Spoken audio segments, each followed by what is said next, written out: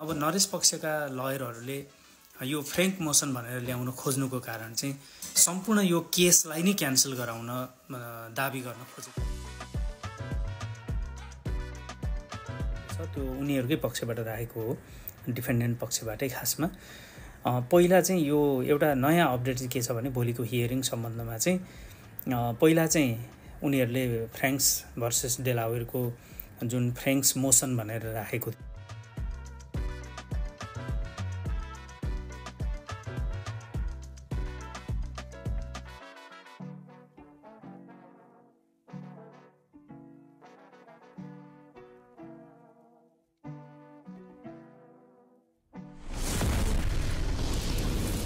ममता काफ्लेको शव लुकाएको आरोपमा जेल परिरहेका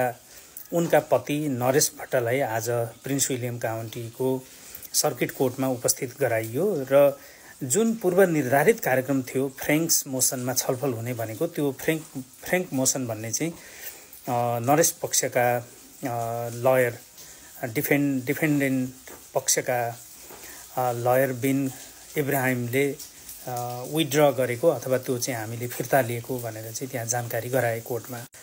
आजको कोर्टको छलफल अदालतको छलफल एकदमै छोटो थियो। यो एकदम केही मिनटको पेशी जस्तो मात्रै भयो र सुरुमै यतापट्टि इब्राहिमले नरेशका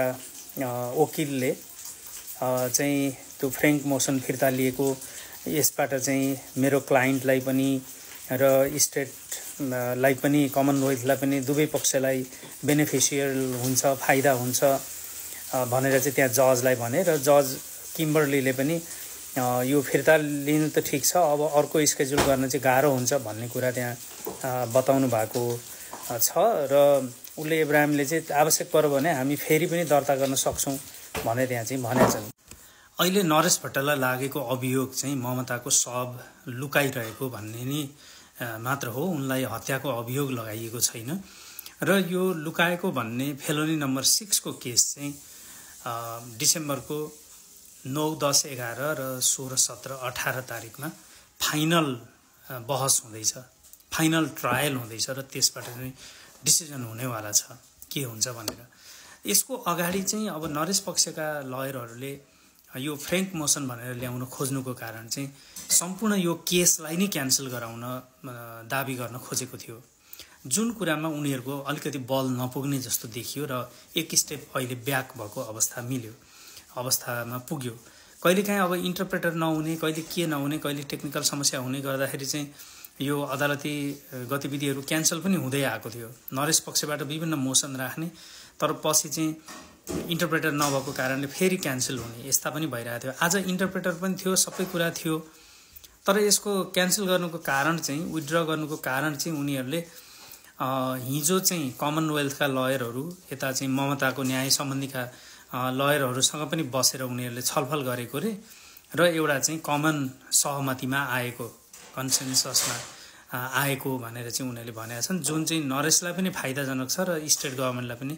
फाइदाजनक छ, यता कमनवेल्थ मुद्दा हाल्ने पक्षलाई पनि भनेर चाहिँ उसले भनेको छ।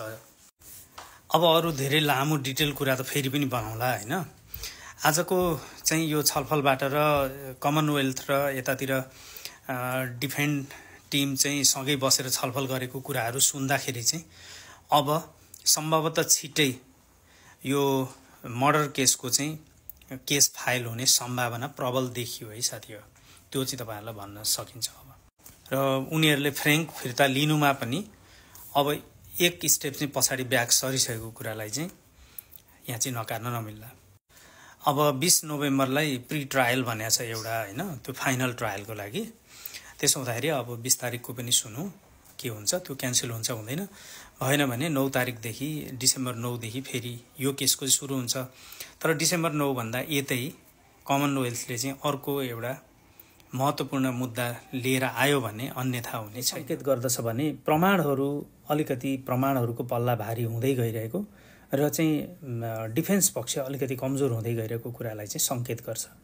मैले पहिला पनि यहाँलाई भन्ने गरेको थिएँ कि सिभिक राइट्सबाट अमेरिकाको संविधानले कानुनले प्रदत्त गरेको नागरिकहरूलाई प्रदत्त गरेका कति पनि अधिकारहरू छन्, ती सम्पूर्ण कुराहरू चाहिँ नरेश पक्षबाट युटिलाइज हुन खोजेका हुन्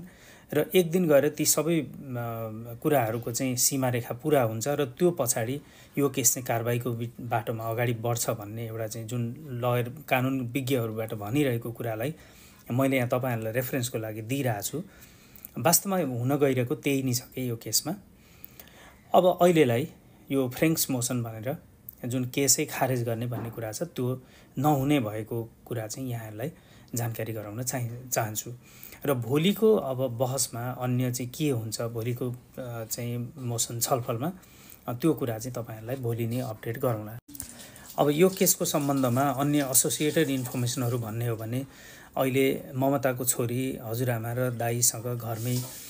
बसिरहेकी छिन्, यही मनाससमा सुरक्षित स्थानमा उनीहरूलाई राखिरहेको छ र अहिलेसम्म ममताको शव भेटिएको छैन र डिएनएको रिपोर्ट पनि पार्सियल्ली आएको भन्ने कुरा छ र फुल रिपोर्ट यदि आएको रहेछ र प्रहरीले अथवा चाहिँ कमनवेल्थ लयरले गोप्य राखेको रहेछ भनेदेखि भोलि डिस्कभरी आइटमको रूपमा उनीहरूले चाहिँ कोर्टमा बुझाउन पनि सक्नेछन्। त्यो सम्बन्धमा पनि हामी चनाखोपूर्वक यहाँहरूलाई चाहिँ डिएनए रिपोर्ट सम्बन्धमा पनि अपडेट चाहिँ गराउनेछौँ।